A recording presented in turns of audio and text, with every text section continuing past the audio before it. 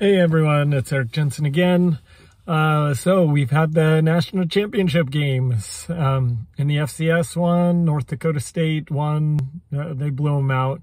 And in the big one, Georgia finally wins since 1980. More than my lifetime. So good job. Both games were definitely affected by injury. I mean, the Montana State quarterback goes down, and it's going to be hard to win after that.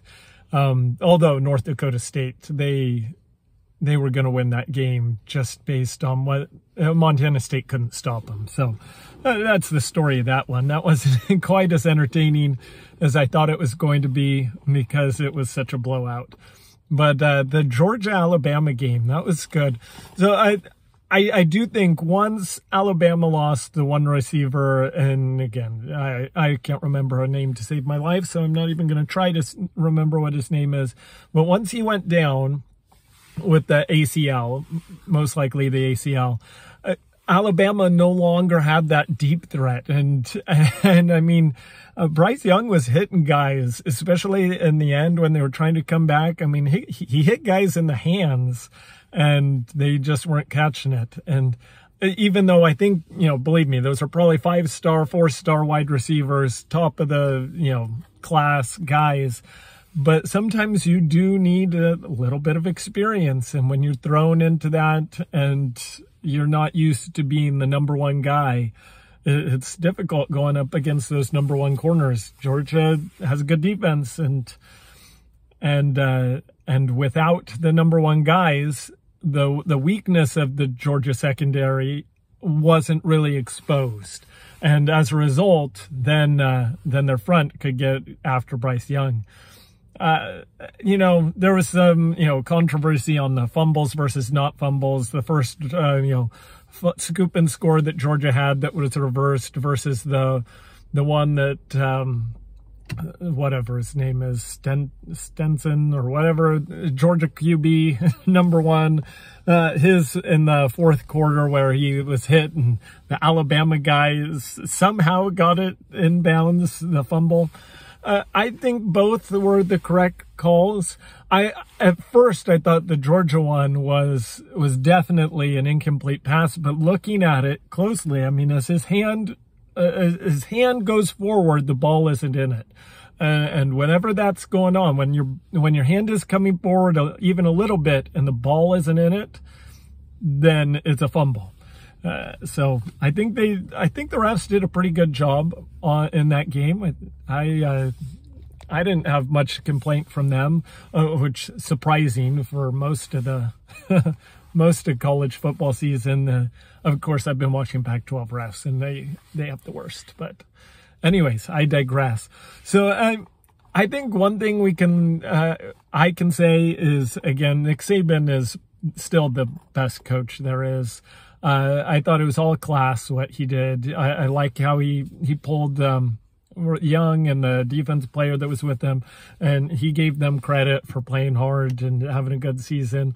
I really like Nick Saban. I didn't used to like Nick Saban, and I've grown to really appreciate all the stuff that he does. I still think I would rather play for someone like Pete Carroll than Nick Saban, but I think Nick Saban, I've got a tremendous respect for him, and he is like the best college football coach ever. Georgia, once Alabama couldn't really get that passing game going, that Georgia defense was good. And overall, I do think Georgia was the better team in the game. I think it might have been different had Alabama not had the injuries, but they did. And that's part of football. So, yeah. All right. Other stuff going on. We've got the NFL. I'm going to touch on this. There was the big not controversy, but the big thing with the potential tie between the Raiders and Chargers. And the Raiders were driving down the field in overtime. If they tie, both the Chargers and the Raiders go to the playoffs. If not, then if whoever won the game would go and the Steelers would go.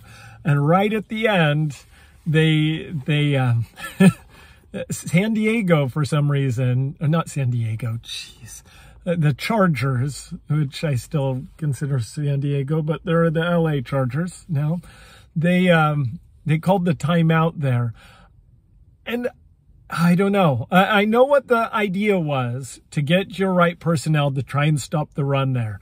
But in that situation, I think you've got to be more aware. And I've heard lots of arguments saying that, oh yeah, you have to get the right guys on. And no, I don't think it changed the Raiders' mindset. I don't think they were going to take a knee or anything. I think they were going to try and run the ball and then kick a field goal. But in taking the timeout, sometimes that lets the other team get a strategic advantage, and the Raiders took advantage of it. They ran it for another 10 yards there, then had the easier field goal to hit, and that was that. Raiders in, Chargers out. And it would have been really funny if that would have ended in a tie, though, and so both would have gone in. But good for the Raiders. They've gone through a lot this season, so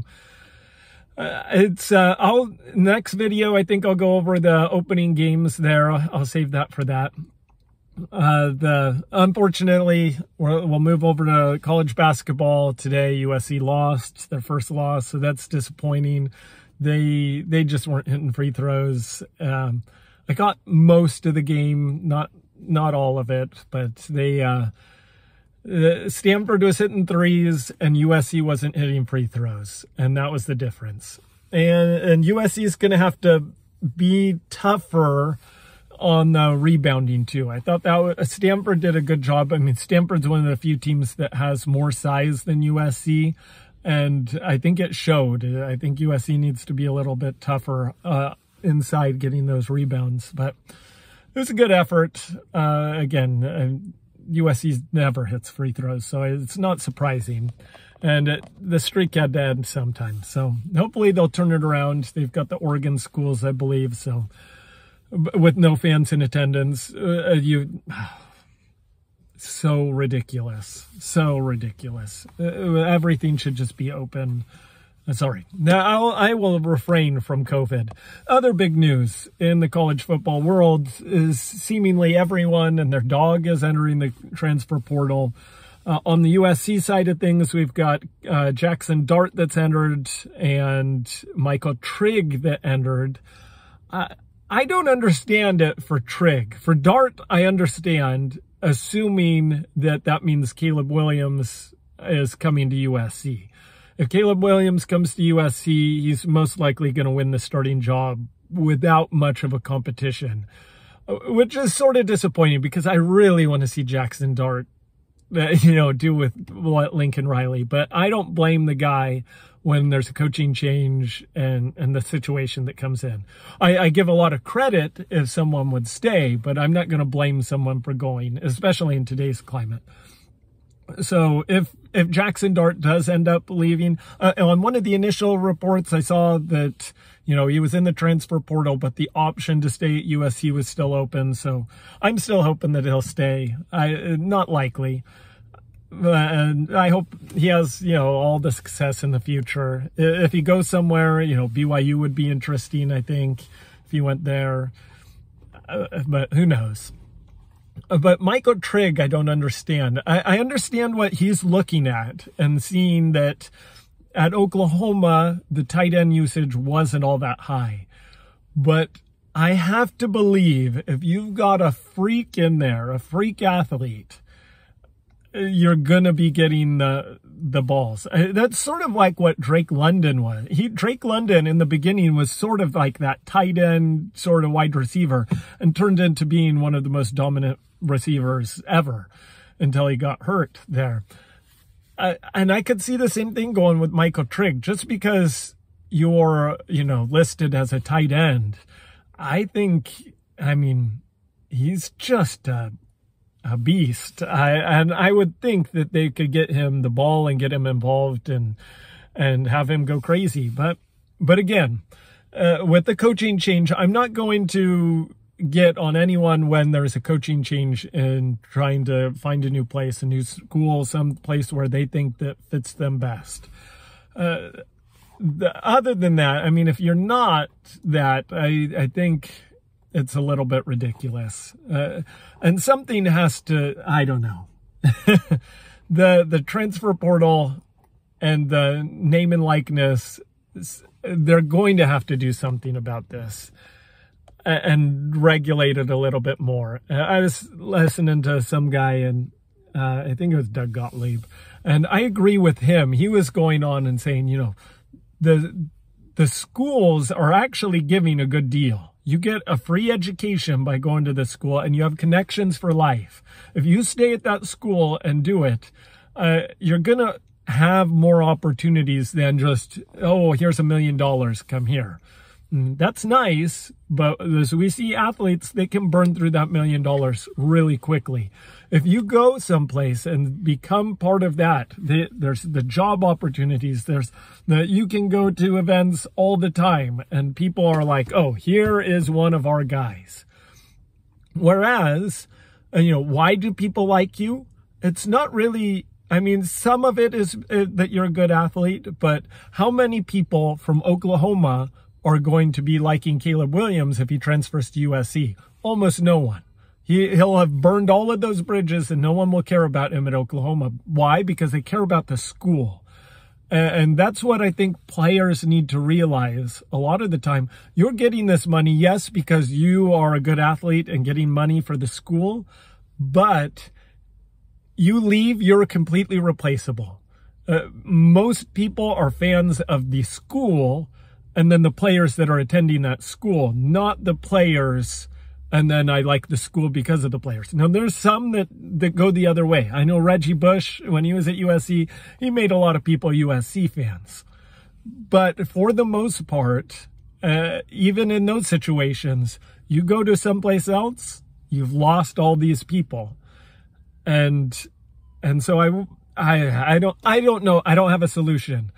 But it is wild, wild west out there with college football players in the transfer portal that can end up making more money than NFL rookies, which begs to some. I mean, all people have been saying, oh, bowl games are worthless. Well, if you're going to be making more money in college, it might not be worthless. I mean, you go and you play in your college game and you might make a whole lot more money than you could even in the NFL.